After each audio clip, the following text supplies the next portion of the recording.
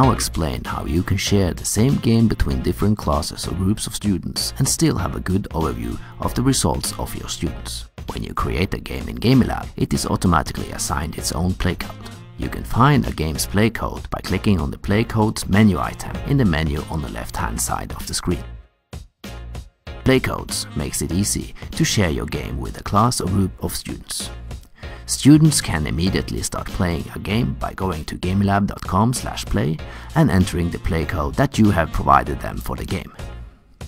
You can also share a game by providing the students with a unique link for the game.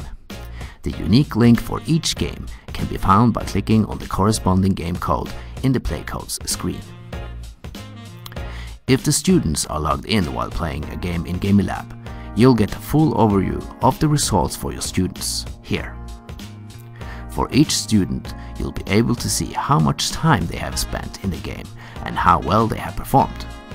Basically, it's a good point from which to start assessing and guiding your students. Obviously, only you as a teacher can see the results for your students. You can also access the results by clicking on the corresponding playcode at the bottom of the menu on the left-hand side of the screen. If you want to share the game amongst several classes or groups of students, then it makes sense to have a unique playcode for each class or group of students.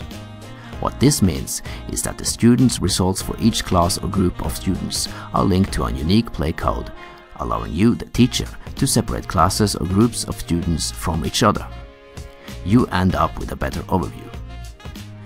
Click the playcodes menu item on the menu on the left-hand side of the screen to create new playcodes. Click on the New Playcode button. Enter a name for the new playcode.